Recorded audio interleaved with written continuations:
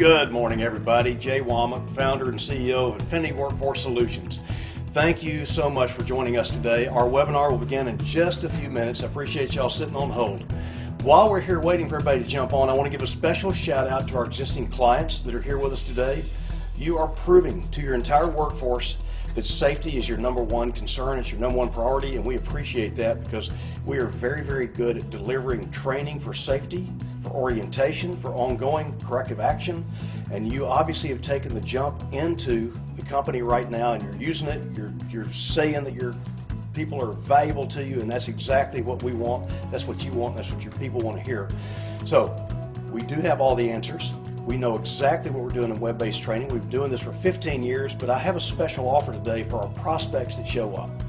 We'd like to offer you a 30-day free trial using our system completely. See what it's all about. See if you like using something like this. You know, remote training has jumped to the forefront of the world. In the last 90 days, the world has shifted, it's changed. Remote training, we are the experts. We know more about remote training than virtually anybody in the entire, world, universe. So I want to offer the 30-day free trial. Time offer is limited. Yeah, we can't make this go on forever. I wish we could. I'm even going to throw in a CSR rep, a client service rep that can make this thing hum for you, get user activity up on the system, because that's the key, get your people to use the system.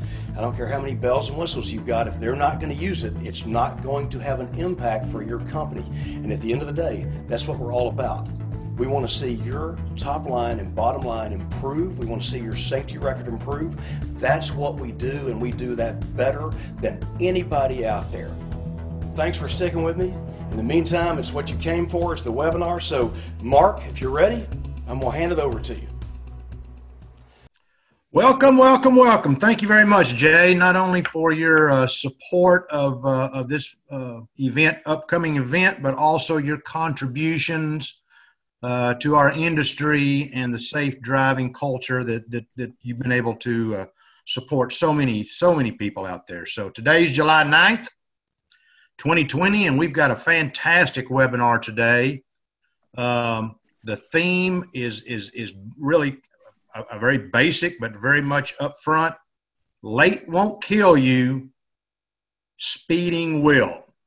We've got a great forum today. I also want to highlight how we will be able to demonstrate industry and enforcement working together for a common goal, which of course is safer highways. My name is Mark Rhea. I've got 34 years with the trucking industry, with Frozen Food Express, multiple roles, and it's my privilege and I'm honored to host today's event. We've got two men joining us today who have dedicated their careers to developing this industry enforcement coalition, Chris and Chris. The first Chris is Mr. Chris Turner. He's the Director of Crash and Data Programs for the Commercial Vehicle Safety Alliance. Chris has testified before the United States Senate, House of Representatives, Kansas State and House, worked on congressional bills, state laws, federal and Kansas administrative regulations. Chris is a former captain from the Kansas Highway Patrol, overseeing the patrol's Carrier Safety Administration Program, weight enforcement, accident reconstruction teams.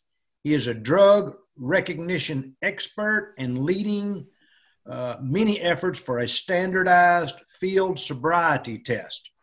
Chris lives in the great state of Kansas, Chris, and is a graduate of Washburn University School of Law, where he received his law degree, and today he is the primary organizer for next week's Operation Safe Driver Week.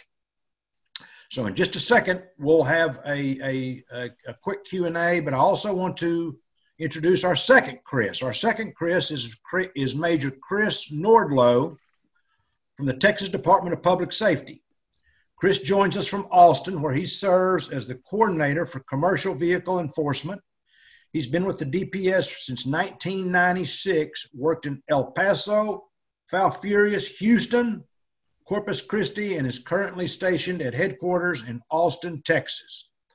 Major Nordloh is a graduate of Northwestern School of Police Staff and Command and is responsible for developing policies related to commercial vehicle enforcement and oversees the DPS Motor Bureau, Carrier Bureau, as well as the school bus safety program.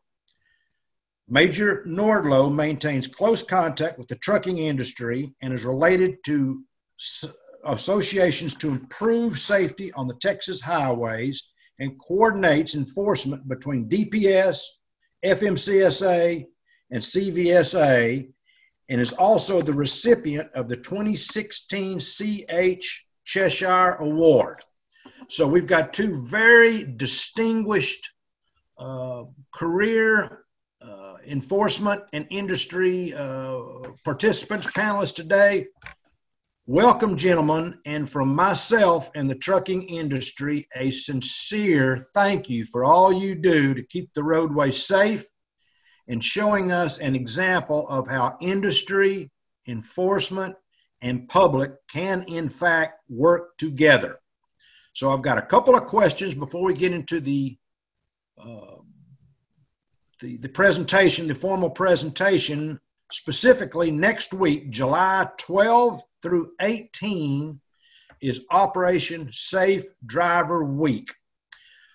Chris and/or Chris, could you please detail the focus of Safe Driver Week? I know we talked about speeding and seat belts, but is it primarily designed as a commercial vehicle enforcement or passenger vehicle enforcement? Hi, Mark. This is Chris Turner. First of all, thank you for such a kind introduction. It's truly a pleasure to be with everyone today, and I want to thank everyone who is on the webinar for their dedication and commitment to safety. Something that struck me, and I'll be remiss if I don't mention it before I answer your question, but in the video,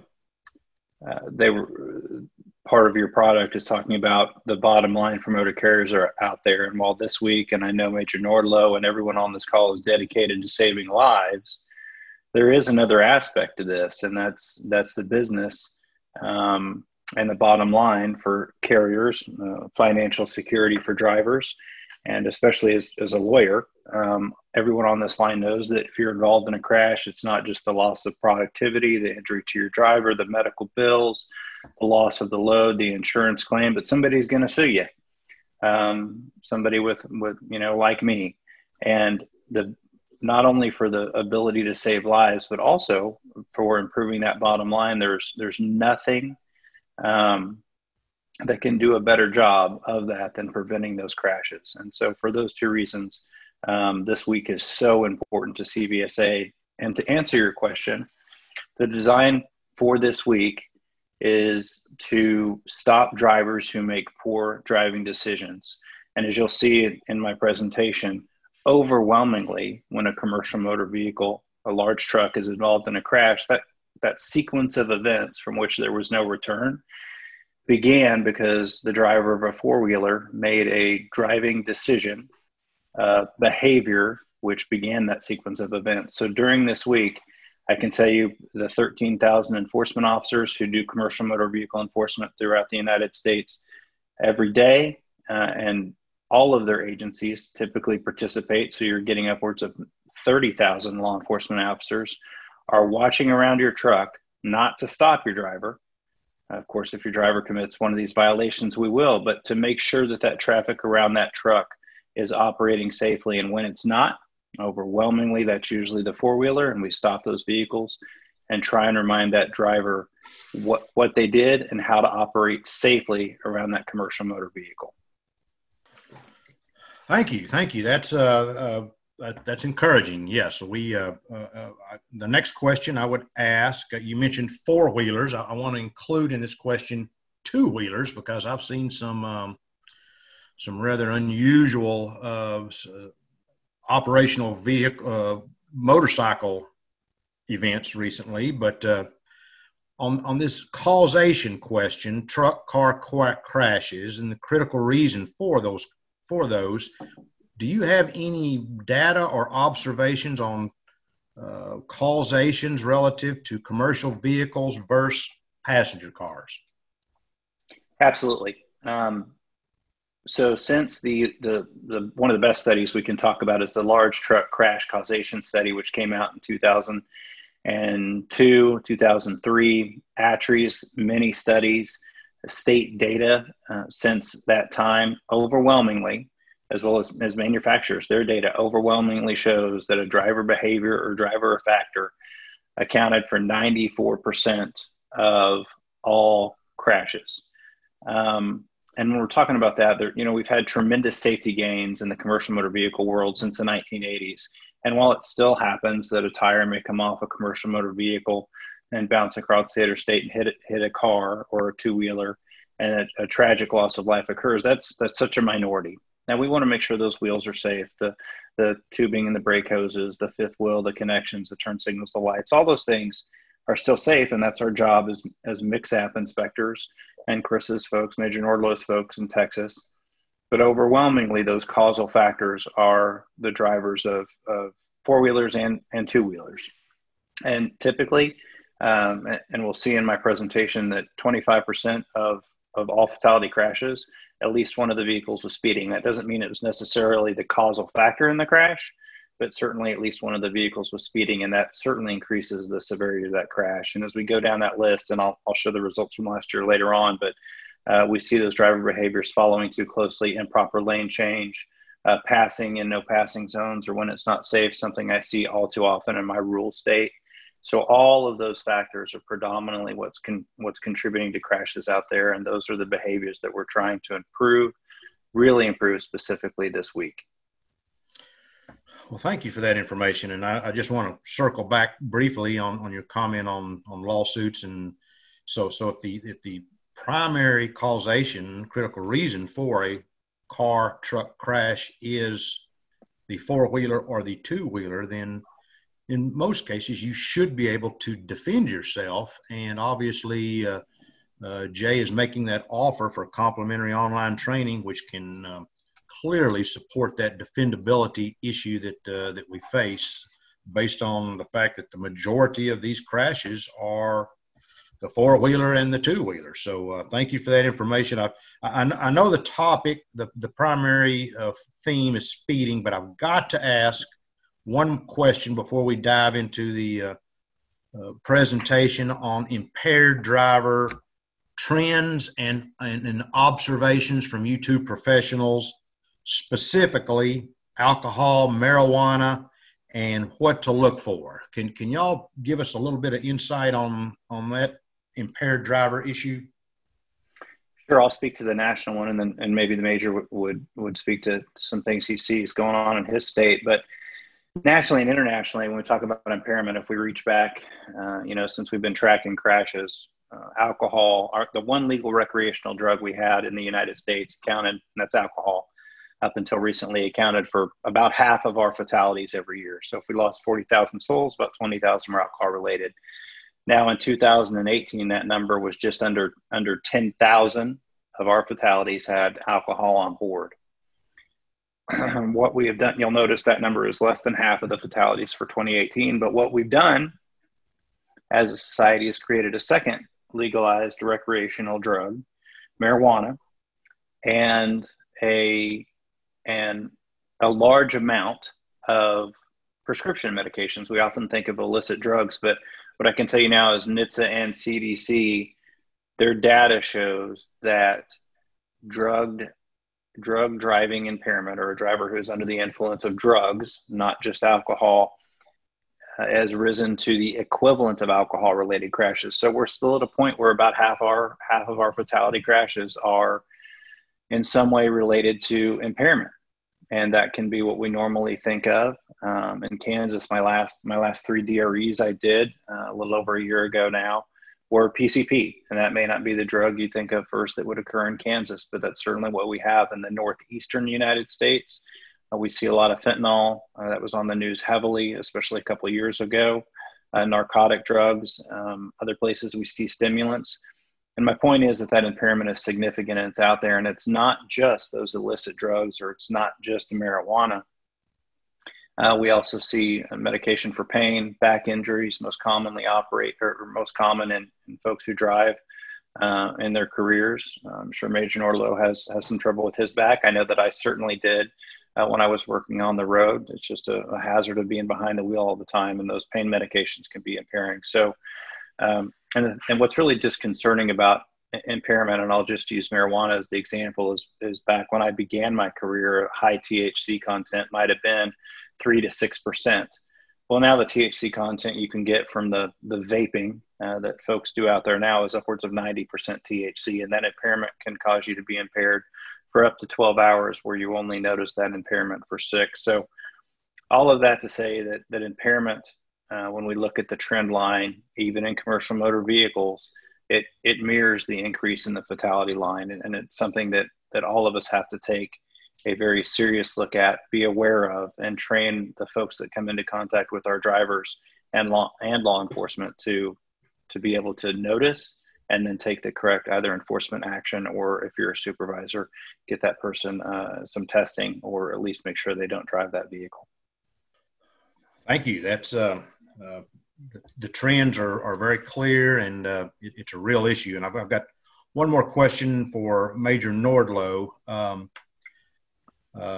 Enforcement agencies, specifically the Texas Department of Public Safety, the Commercial Vehicle Safety Alliance, and the motoring public. Can you describe the relationship between these parties and how it impacts our commercial driving industry? Yes, thank you for that question. One of the things that we have as a culture within the Department of Public Safety here in Texas is that we work hand in hand with industry. And we in our field training officer program, and our training, our mix-up training, and our overall efforts to communicate and participate in various organizations within within the state of Texas and internationally. We like to make sure that we avail ourselves when we're there to participate and educate people. I remember the first time I testified in front of our state legislature, and they were asking me about crash causation, and I basically quoted the same things that Chris Turner did here earlier about how the percentages of passenger vehicles that are causing these big crashes. You know, it's a fantastic cover story to have a truck crash and with a big picture in the front, and it makes people think that the truck was causing the crash without reading into it. And when I told them again that the vast majority of these crashes are caused by passenger vehicles, one of the members actually, I'd never heard that before. And so we have taken upon ourselves to make sure that we educate not just the commercial side, but the motoring public, that this is very, very important that we recognize, even down to what you were talking about earlier with the lawsuits and whatnot, that we educate people that just because of the truck that's involved in a crash doesn't mean that driver was the one at fault, or that carrier was at fault. Not necessarily. Most of the time it's not. And that people need to drive safely around them. But what I do like to do is make sure that we harness the relationships that we have with industry, because that's what's important. What I often say when I'm in front of a group, my analogy is that industry and enforcement are opposite sides of the fence, but we're going the same direction. You know, we have the same goals in mind, that your drivers and the motoring public all have a safe driving atmosphere out there, a safe driving environment. And that's what we're here to do. We're here to help. Here in Texas, I deal closely with the Texas Trucking Association, the Farm Bureau, the forest associations. There's a bunch of them here. Cotton, we have a ton of them. The propane haulers, and so if they have a problem, they seek me out. They need my help, and they know that we're not the enemy. We are here to work hand in hand with industry. It's in our interest to make sure that the product gets down the road, that the carriers are safe, that the motoring public around them is safe. That's what we're here to do, and we're here to partner with industry. And so we take it upon ourselves here at DPS and our local mix-up agencies. We have 72 of them. local agencies here in Texas who also are authorized to enforce motor carrier law, that this is the atmosphere that we strive. You know, we're not here to be an obstacle. You know, we design our inspection facilities to make them as efficient as possible, so we don't stop. You know, we don't slow industry down. So this is the atmosphere that we strive to give to industry and the motoring public. This is what we're doing. We're hand in hand.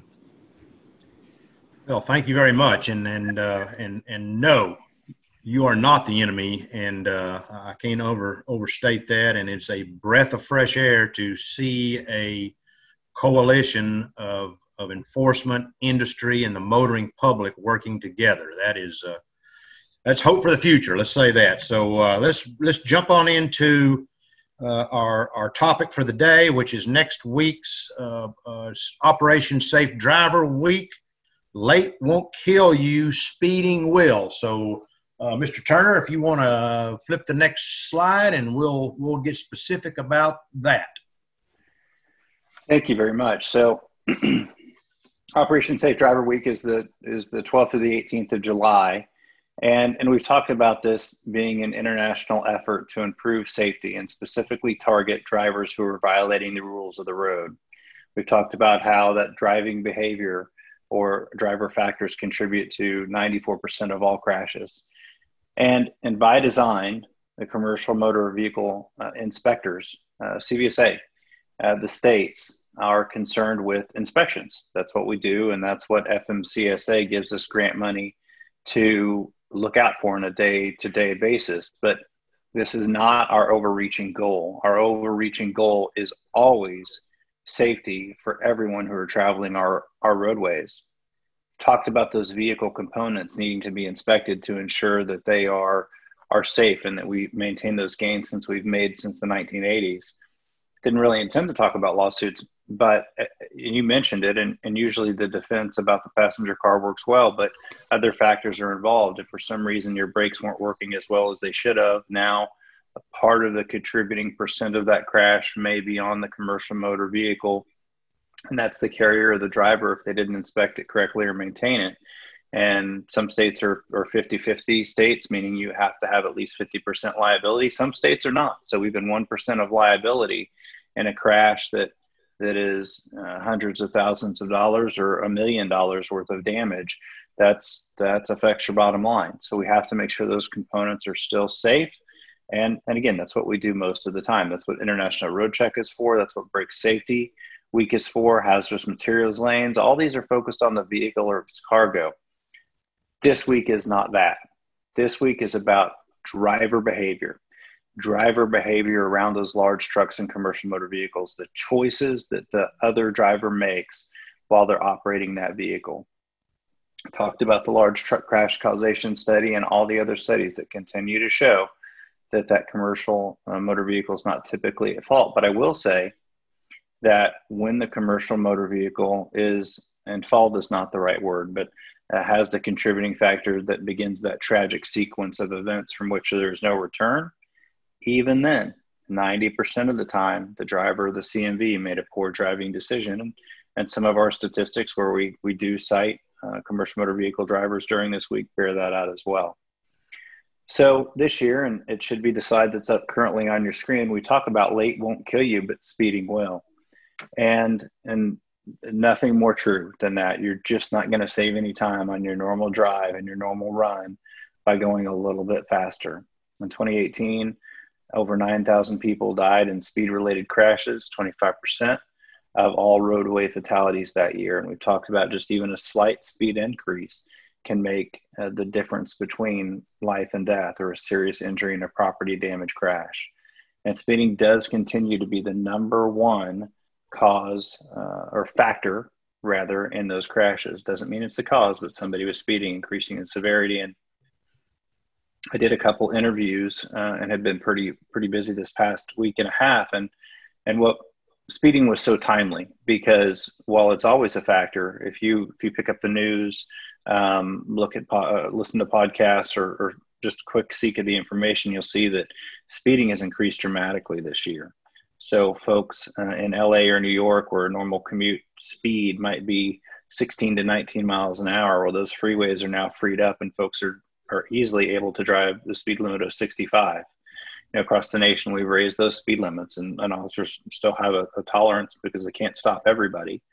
Ohio, folks are seeing speeds at over 130 miles an hour. Routinely, folks are seeing speeds over 100 miles an hour.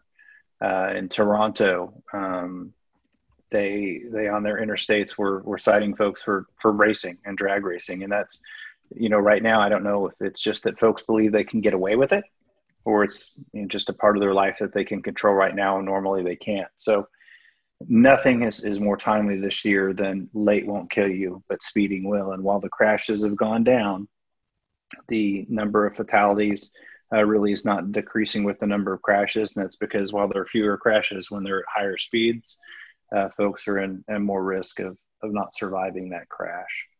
So that's the focus of this week, and that's why we're out there. We want to save lives. I don't know a law enforcement officer, except maybe just the brand new guy right out of the academy who thinks I'm going to stop somebody today to write them a ticket. That's not our goal. And as the major pointed out, partnering with folks, if we can interact with people before the crash happens and correct that mentality or that behavior that they exhibited, that's what we want to do. Goal is not to write tickets. The goal is out there to save lives. So next slide, please. So let's talk a little bit about what's going on, and I'll have a chart that shows this even better. But if you look at this chart, you can see that in the slide deck from 2015 to 2017, and 2018 bears this out as well, is that large truck crashes and bus fatality numbers continue to show an increase, and an increase that's exponential. And the numbers are just staggering. If you look, and I'll focus on the number that's probably most critical in the slide, and that's the large truck and bus occupant fatalities, up nearly 25% from 2015. If we go back to 2007, which we'll do here in a minute, it's even more than that. It's a staggering number. It's an unacceptable number. And those are the number of the lives lost in large trucks or buses. If we look at the fatalities in large trucks or buses, the actual number of fatal crashes, that's up 14%. But again, because speeding's on the rise, the survivability of that goes down. So as you can see, and you can take a look back, I'm sure they can make this presentation available, or I'm happy to as well. They're on the rise. They're going in our own direction, and this is something we all need to partner and do something about. So next slide, please. So here's where you can really visually see and understand what's going on out there. If this were actually a longer time frame, if we went back to about 2003 or so, the early 2000s, what you would see is not just that staggering decline from 07 to 09, but a consistent decline in the number of fatality crashes, passenger cars, trucks, the number of lives lost from about 2002, 2003, clear through 2009. Some peaks and valleys, but that trend line was the mirror opposite of what we're seeing and what's on your screen now from 2009 to 2017. Those were tremendous gains. They were celebrated. Everyone was excited. We were moving in the right direction. The drive to zero seemed like something that might be achievable. And it is achievable. But from 2009, and there are numerous reasons. We can talk about the number of registered vehicles that are now on the roadway. We can talk about the increase in the economy, so more vehicle miles traveled. But during that same time, safety features increased on vehicles as well. But something we have not yet talked about is the invention of the iPhone in 2007. And many of us take it for granted now. Our children certainly do. They've never had to rotary dial someone, like probably many of you on this phone call have, and someone who had too many nines in their phone number, you just said, it's maybe just not worth talking to them today because that's too long to dial.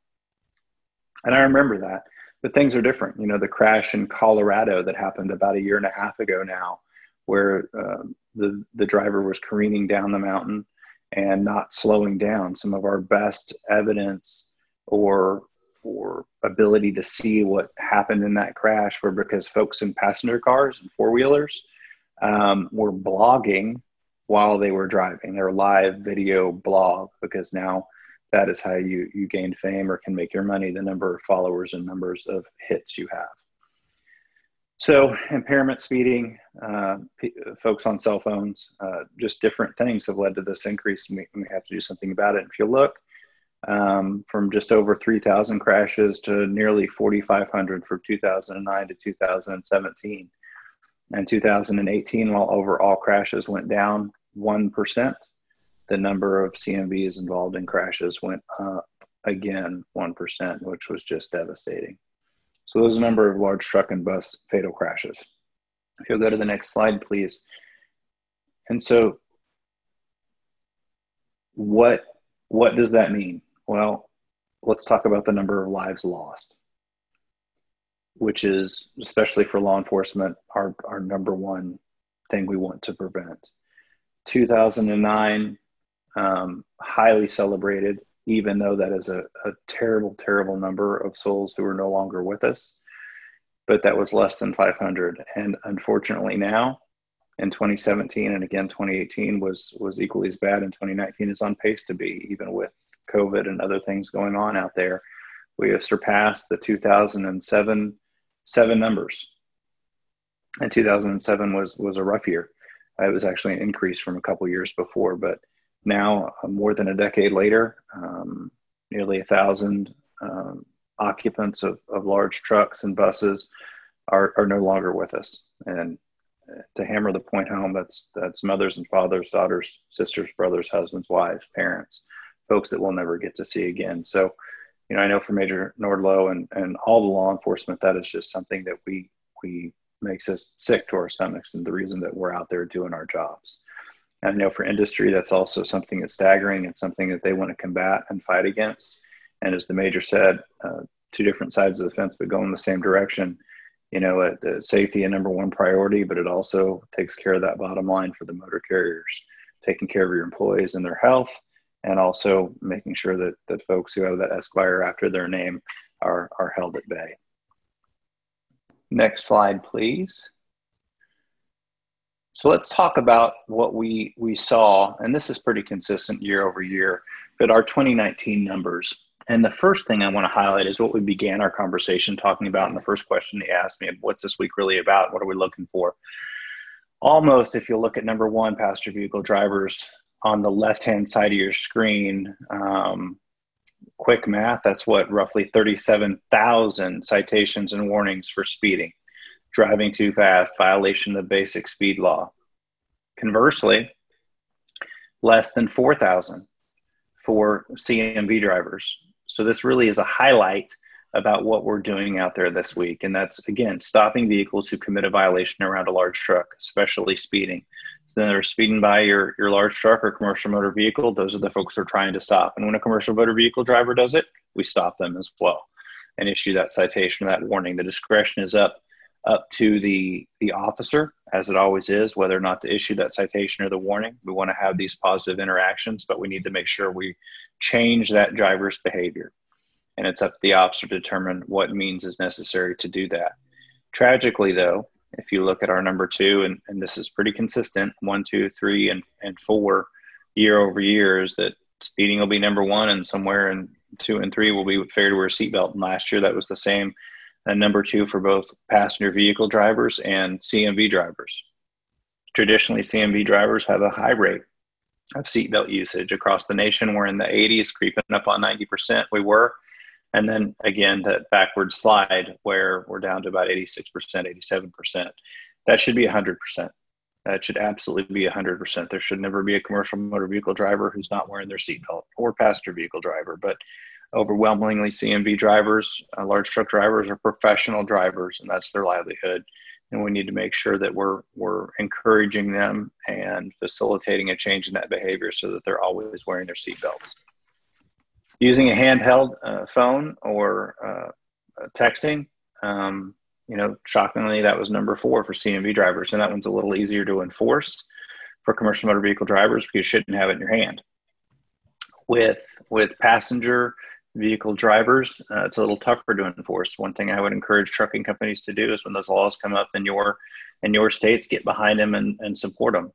I've written a few articles on this, one for the National District Attorneys Association, where we talk about how how hard those are to enforce. I'll just use Kansas, my home state, as an example, so I don't alienate anyone else. But, our law here in Kansas says an electronic device and it talks about, cell phone and different ways you can communicate. And it says an electronic communication device is not something that can be used for voice operated or one-touch dialing. Now, I was written in about 2007, and that was before you could say, "Hey Siri," or "Alexa," or "Hey Google." And my Siri just said hello to me. So we rule in what is an electronic device, and then we turn around and rule it right back out under my state law. And we've never taken the opportunity to fix that. And many states allow for being able to dial a phone number or use it for maps or other issues. And we really need to be at a place where it just can't be in the driver's hand. And that technology is out there, where you can have a Bluetooth device that's only allows the phone to be operated outside of the reach of the driver, essentially. And that'll save lives, and so will other things. But I wanted to highlight that and why that's so difficult for us to enforce in many states. And then finally, I want to talk about the impairment numbers one more time, even on the commercial motor vehicle side. And those are low numbers, and that's good to see, but we need to see zeros there. Possession or under the use of alcohol and or drugs, 55 citations and 18 warnings. Now, you would think, why would somebody ever be warned for that? Some of that could just be alcohol that was in the vehicle where the person wasn't impaired, but it was not on the manifest. So they took that opportunity not to write the citation. And in some states also have a civil penalty. So if they write a citation, the civil penalty won't kick in. So they're penalized civilly on the other side.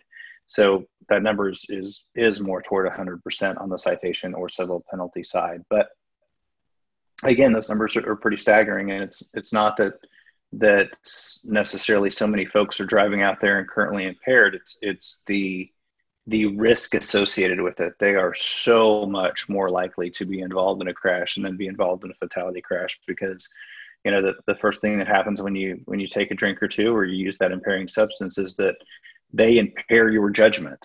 So you're more likely to have another, and then more likely to get behind the wheel. And this is where you come into contact with law enforcement. We do have those zero tolerance policies. And this is where folks who are safety managers, who are motor carriers, while I know there is so much training and so many things to keep on top of, the new hours of service rules, the ELDs, all of those things, I would offer that this needs to be one of the top 2 or 3 things that you train your folks out there to be on the lookout for. Shippers, places where these folks deliver, partnering with rest stops where they can say, "Hey, I think this person may be impaired." No surefire way to destroy safety or your bottom line than have one of your drivers that's in a collision where they were impaired and a contributing factor in it. There's no way around that. A jury wants someone to blame, and that offers up someone who is very, very easy to blame. To that end, before I prepare to take your questions, I'd like to say 2 more things. One, I'm going to relay something a driver called into the satellite radio show I was doing the other day, and he asked, is it worth it to call law enforcement? And he called me back personally later that night, had my phone number and reached out to me, and he was 2 for 3, meaning that he had called in. We had a radar in his truck, and he could see the speed at which vehicles passed him by. And he called in a total of 3 passenger cars, 4-wheelers, who had passed him, no motorcycles, but those 3 cars, and gave the best description he could, told them what violation that he believed he had observed. About 20 or 30 mile posts later, 2 out of the 3 were stopped by local law enforcement. And he called back, or the dispatch called him back. I don't remember which, but they relayed to him, "Hey, thanks for calling us in. We were able to stop that person for speeding." So, I don't know if carriers or drivers maybe feel like law enforcement won't take those phone calls seriously. We absolutely do take those phone calls seriously. We look for that description of the vehicle, look for our own reasonable suspicion or probable cause to stop it. And we want nothing more to make sure that folks out there are driving safely around you. So we do take those calls seriously, and I would encourage it. And the final thing I would say is, much like Major Nordloh talked about, and especially this week from our point of view, is that collaboration with industry is there's nothing better at all to improve safety. And Texas sets a gold standard in many ways. And Major Nordloh has problems that I never had as the commander in Kansas. because of his size, urban, rural, border, so many different things. But they also set the gold standard for those partnerships, and I can't praise the Major in Texas enough for that. But those folks that are listening on the line, while we're about out of postcards this year, keep us in mind, and please request our CVSA postcards that we showed earlier. Give the drivers, ask to leave them at the bulletin board at the rest stop, or just leave cards at the rest stop. Email Major Nordloh or your other mix-app agent, or maybe just the local police department if they're paid, and they're handing out the card, or hi to folks and reminding them to be safe at those rest areas or those truck stops. Email out our press release. Provide it in your own notifications that you send to your drivers in support of this effort. Remind them to give us a call. Honk when you drive by us on the side of the road. Wave to us. We're out there for you. Give your mix-app agency a call and ask how you can help. Or forums like this where you can touch, a couple 100,000 people potentially and reach out and spread that message. So with that concludes my presentation. Thank you all so much for your time. There's nothing more important to CVSA and our member jurisdictions than making sure folks on the roadways are safe. And thank you for giving me an opportunity to visit with you all. Thank you. Thank you, Mr. Chris Turner. That was very informative. We've got a number of questions here. Hopefully we can get most of them. Before we get to the questions, I did want to give a great big thank you to Mr. Jay Womack, the owner and CEO of Infinit-I Workforce Solutions, and his offer to support through a complimentary 30-day trial of the online training. I know before the COVID, there were over 250,000 assignments completed per month. I know post-COVID, that number is well in excess of 300,000 assignments, and there is content specifically on speeding and seat belts that can get out this afternoon and tomorrow and this weekend to help your drivers prepare for the upcoming week. So that being said, I'll just read some of these questions, and I'll let Chris and Chris come up with some answers for me. Most motor carriers monitor or govern their trucks to 65 miles per hour, other than owner-operators, which usually can go faster.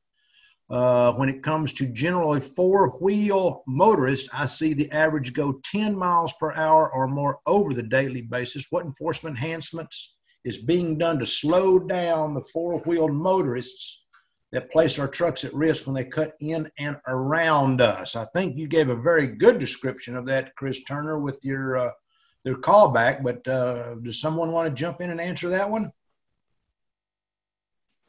Hey, this is Major Nordloh. I'll jump in on that one.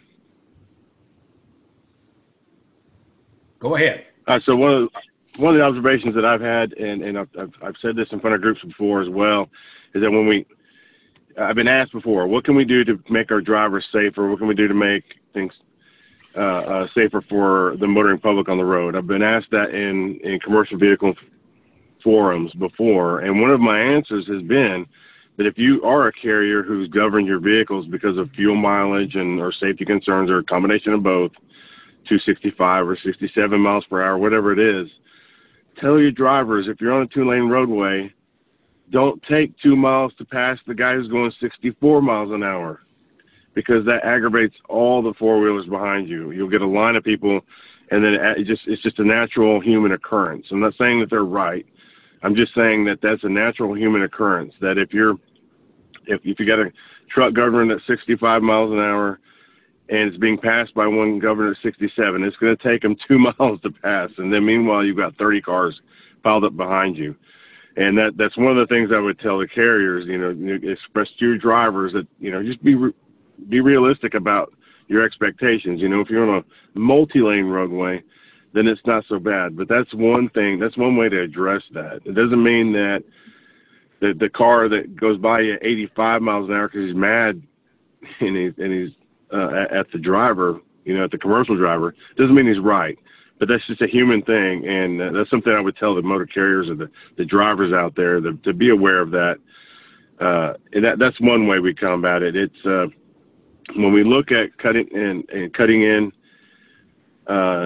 passing unsafely and things of that nature, then that's part of what this Operation Safe Driver, and in fact, it's our overall focus. When another thing that we talk about when I go in front of the legislature here in Texas, and they're contemplating adding more agencies to the MIXAP program, they'll ask me, is this going to help? Well, it will help because it's important for large trucks to have good tires.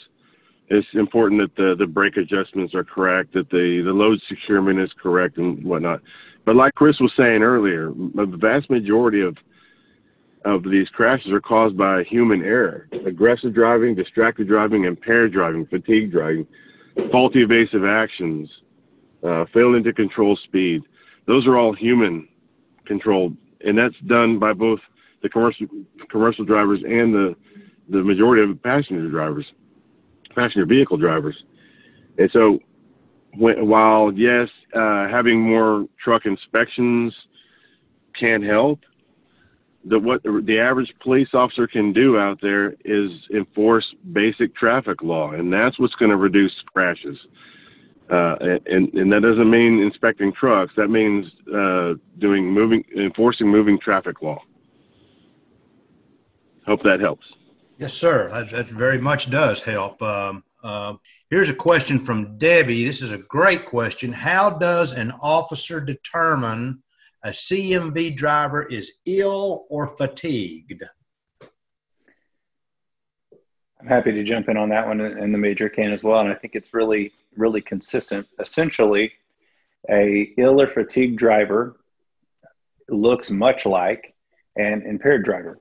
So when we go through our field sobriety tests, or we notice that something is not correct, the driver has slurred speech, blurred vision, is coordination is lacking or failing, you're still going to fail those tests, but we're trained to be able to recognize, okay, this isn't due to drugs and this isn't due to alcohol. We have our preliminary breath test, and we can make those determinations. Early on in my career, I was just a brand new DRE, and I stopped a guy and got him out of the car, failed everything miserably, but I could tell it wasn't drugs. And I asked the driver, hey, are you diabetic?